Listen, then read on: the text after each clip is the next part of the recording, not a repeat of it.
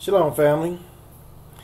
I wanted to talk to you a little bit about this disaster that's going on in Florida right now, and you know, it's amazing. It's dealing with the orange crops, and actually a lot of the citrus fruit that's in Florida, for instance, lemons also. But a few years ago, if you remember the hurricane that came through Florida that damaged the orange crop, I want to play that video for you, because when you look at what happened then, and then you say to yourself, well, man, this is something going on with this, because now something else has attacked the orange crop. But I want you to see this video here. This actually happened about 2 to 3 years ago.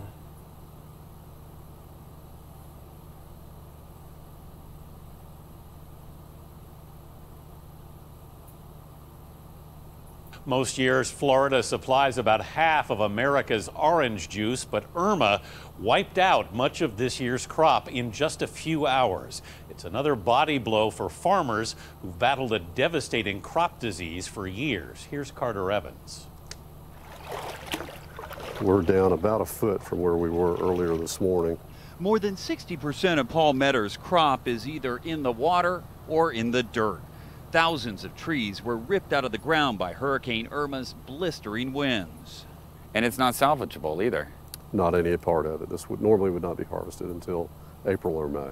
His crop was destined to become orange juice, but now with much of it floating in 3 feet of floodwater, it looks more like an orange soup. As you can see by the amount of fruit on the ground, this is more than an average crop. This was a banner year. It was a banner year. So if we had delivered this crop in, we probably would have been back in the black for the first time in a very long time.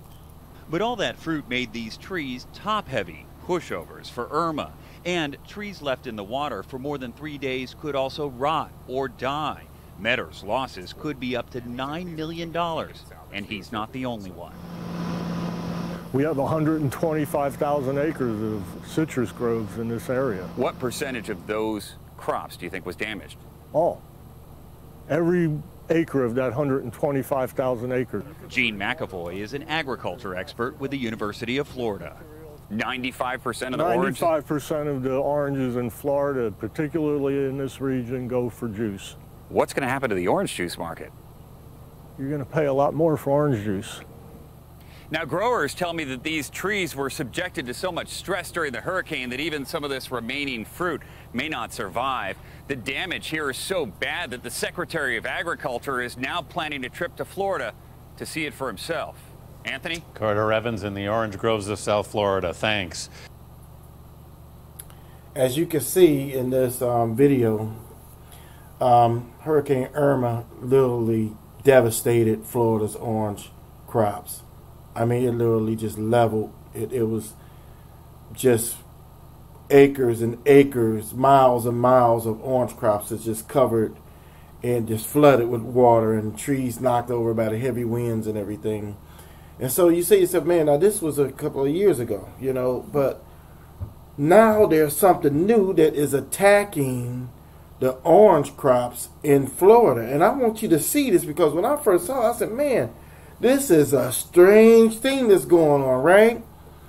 There's a bug that came from China.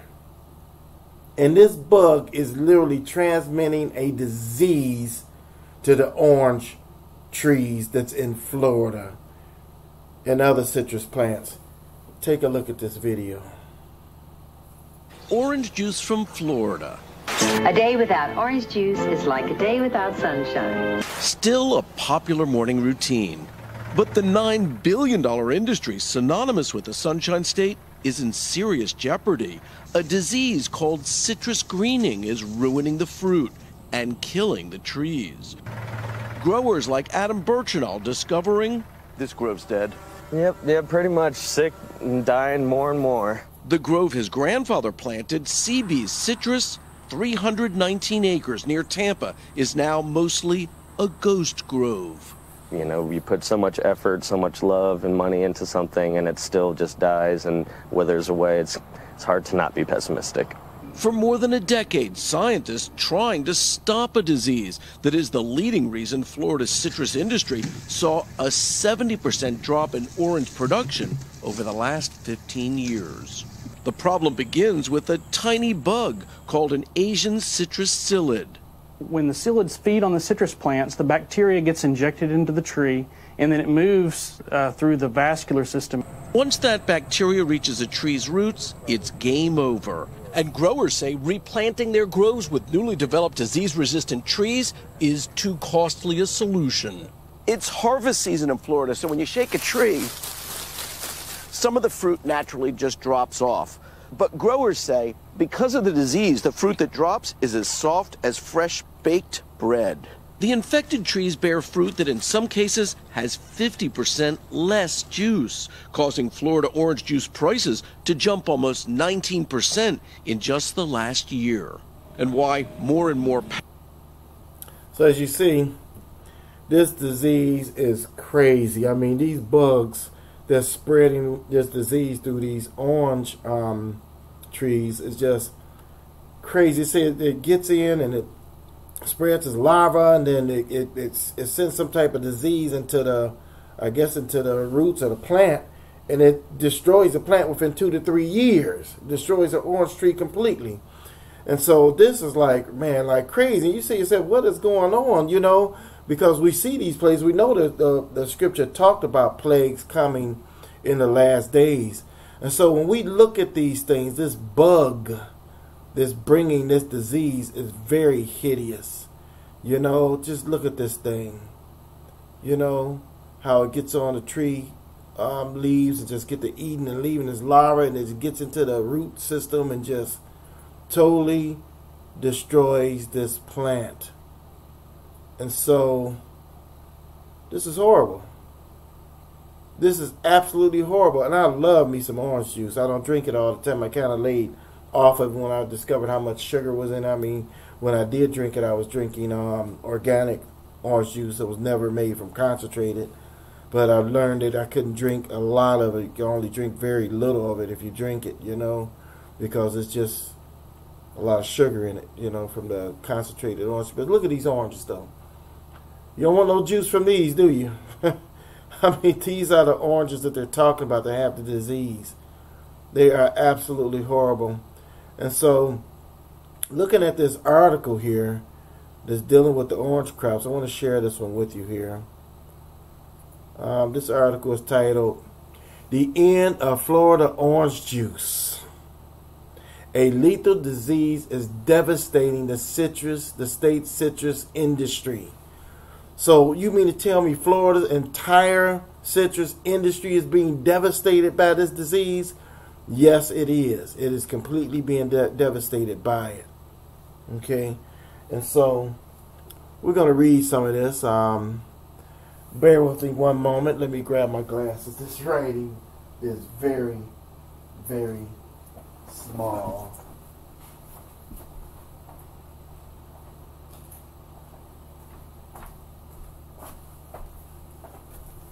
Okay, well, this is what we have here. It says, through a tiny office window behind William Kennedy desk, a row of sickly orange trees could be seen standing in the bright Florida sun. Their limbs were withered and leaves deformed, and wood looked like rot. Wow. They were thriving once, but that was before the citrus disease that the scientists compared to HIV struck, crippling hundreds of trees and forcing the family to let part of the grove decline, close its juice blending business, and put the entire operation up for sale. Wow, are you serious? So this disease is compared to HIV? Really? He says, "I spent the last 2 years slowly dismantling my father's dream,"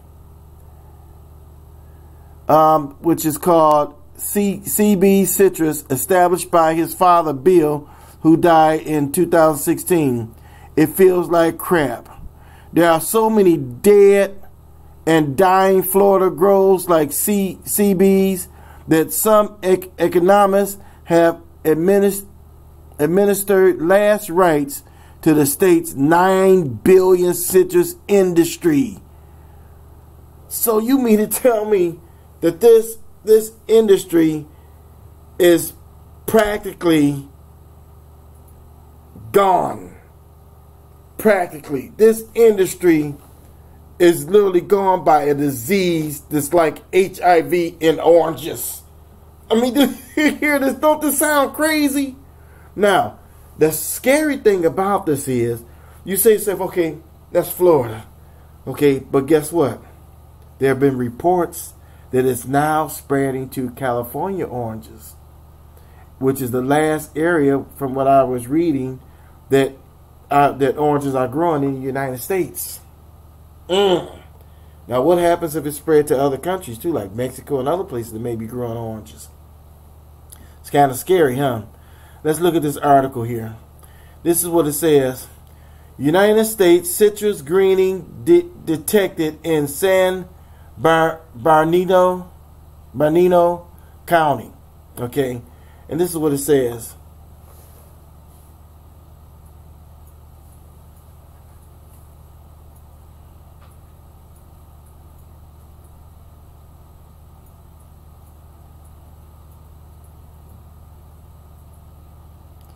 Okay, it says a region in California have quarantined a citrus greening disease was found on a single citrus tree in San Bernardino County. This led to an expansion of already quarantined areas of citrus in the state. The CDFA said in a statement that the quarantine area spans 93 miles and will link up to existing quarantines in Los Angeles and Orange counties. In total, the citrus trees quarantine represent 1,015 square miles. Man, are you hearing this? 1,000 square miles. Another article I have here, listen to this. It says that, bring this over. It says that 4 South California counties fall under citrus quarantine.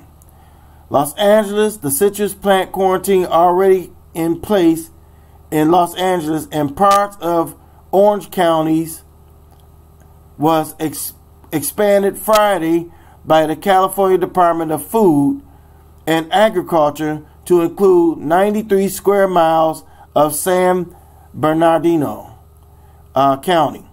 The DFA made the announcement after finding the disease. It's called Hong Longbing, also known as HBL for citrus greening, in the single tree near Montclair. The area will link up with the existing quarantines. Okay, we read that pretty much in the 1,015 square miles is this area. So basically, from what we're seeing here, it's amazing that that this disease is affecting plants. I mean, you say to yourself, wait a minute now. I'm going to tell you something. You say to yourself, okay, when you hear about disease affecting people and animals, like bird flu diseases and swine's flu affecting swine and all this kind of stuff, and then you got diseases affecting people, you say to yourself, okay, but now these diseases are affecting trees, plants, and this ain't the first time I heard this, because there was some other trees that was in this one city, and I remember they were saying that they had to cut down all these trees in this one city because it had contracted some type of disease that was killing these trees. And we talking about nice, beautiful trees they had along the road, pretty much. They had to get rid of all these trees. You say, so what is going on in the world that this is happening, right? Well, you got to understand who's behind it, right? We know Yah is behind this thing, right? Now, I got a scripture. We know that the scripture talks about that Yah was going to bring forth plagues and disease. Okay? But if you go to Revelations, look at this here, scripture in Revelation. This is Revelation chapter 16. And this is verse 9. And this is what it says.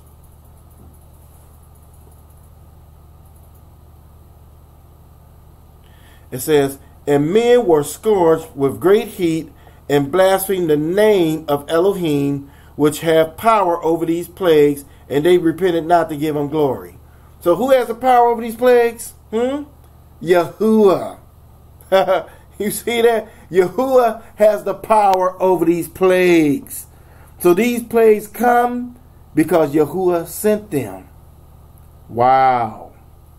So looking at this, this is enough to just make you say, Father, Yah, help us, because, you know, we like to grow trees, fruit trees, and we have a few on our property here that we're trying to grow, and last thing you want to do is see something happen to your fruit trees, you know. And so you said, man, Father, Yah, please bless our fruit trees, you know, that they'll be able to withstand anything that comes against them because of what's going on in the world today. You see these diseases coming about and all of these kind of things. And what happens if you eat these things, right? Now, I know they said nothing happens if you actually eat them, or I wouldn't want them. I mean, if it's killing the plants, why would you want anything from those particular oranges if it's killing the plants? I mean, this makes you don't even want to mess with orange juice. I'm just keeping it real.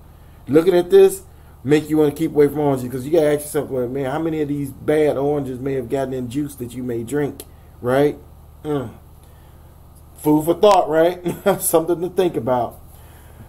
But anyway, family, I just want to share that with you. And let's stay woke. On that note, I'm going to say shalom.